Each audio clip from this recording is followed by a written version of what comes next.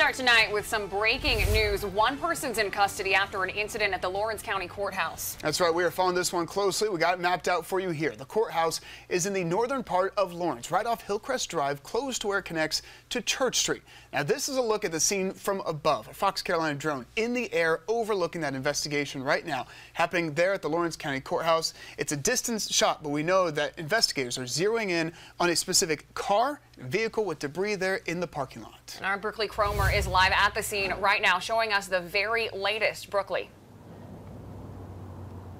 Well, right now we know a suspect is in custody, and we know that someone was airlifted from the parking lot here right behind me.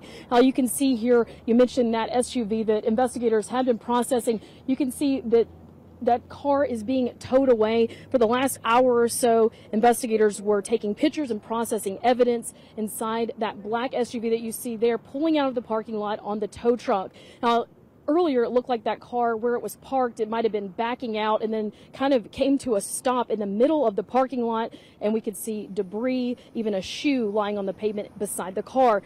Now, earlier we got this video of the Lifeline taking off from the courthouse parking lot. I talked to a woman who said she saw first responders working on a person right before the helicopter took off.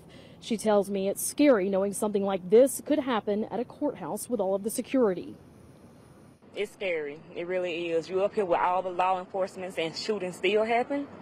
And this is where you come pay your taxes and, tickets but it's shooting in a parking lot, in a public place like this, that is just unthinkable.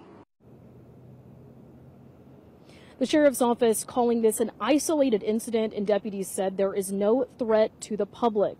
And right now we're still working to get a lot of information confirmed. We're still out on scene working to get that information, and we'll bring it to you as soon as we have it. Reporting live in Laurens County, Brooklyn Cromer, Fox Carolina News.